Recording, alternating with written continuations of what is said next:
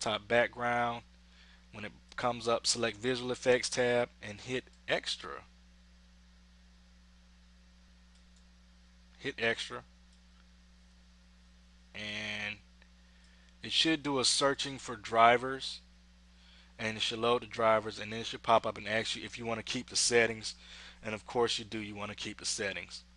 After that's all working, go over to Synaptic Package Manager and type in Compiz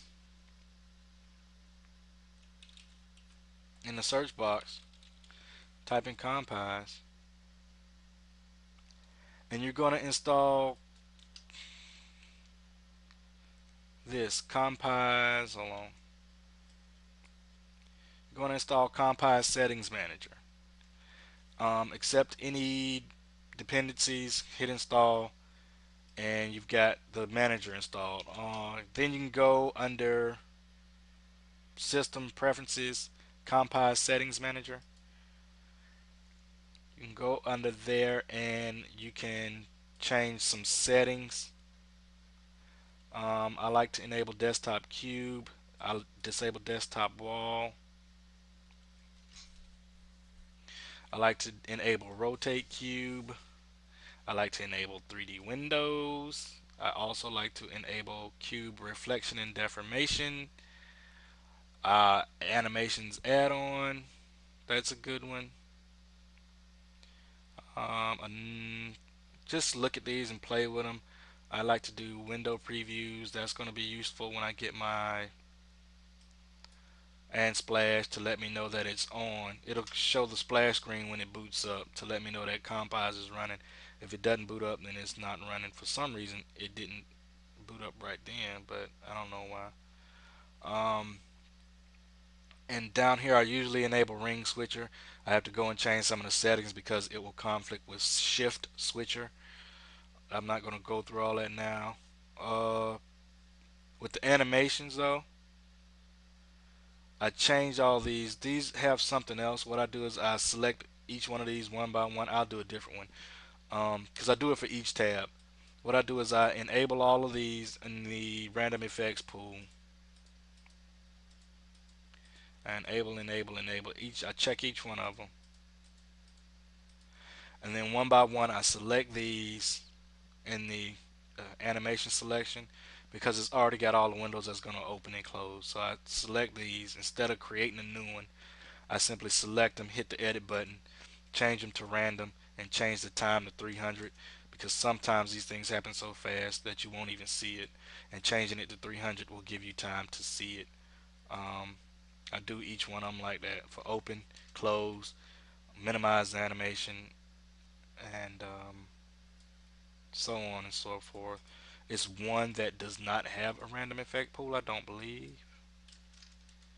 I think it's the focus animation tab, but for each and every one of them, I'm not going to go through all of them. For each and every one of them, oh yeah. Well, yeah, I'll finish them up. Just simply I'm selecting them because I like to see something different every time. Of course, it doesn't happen to be different every single time. Sometimes, because it's random, so randomly it might pick the same thing 5 times. It's bad random, but you know, some of them, they've got more effects than others, so. But I just go and I do random for every one of them.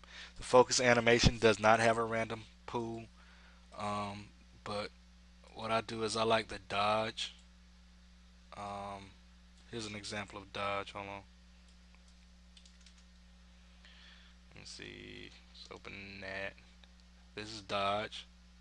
Oh, it's going too fast.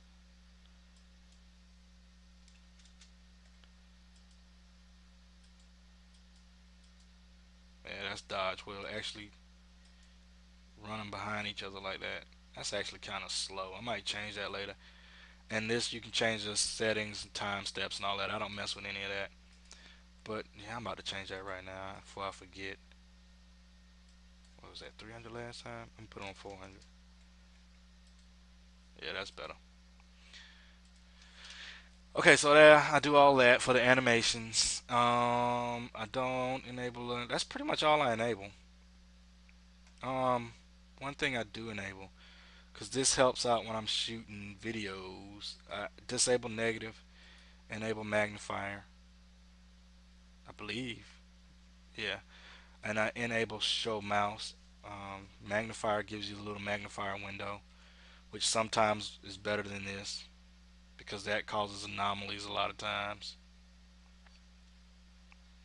That causes anomalies a lot of times when I'm recording with GTK Record my desktop. It'll cause anomalies. Show mouse will allow you to see the mouse. I don't have that set up yet. And that's pretty much it for Compiz up and installed and running on the desktop. So that's that in a nutshell. Thanks for watching. On the next video, part of the customizing the desktop, I'll go through installing on and adding some launchers to on, messing with it, getting it on there, because this is what I use for the lower dock, which I don't have up right now because I haven't done the video. It was in, I think it's in some of my earlier videos. It might not be, because my earlier videos tend to have just the middle of the desktop without the panels on it. So yeah, that's that. Thanks for watching, and come back and watch the next video.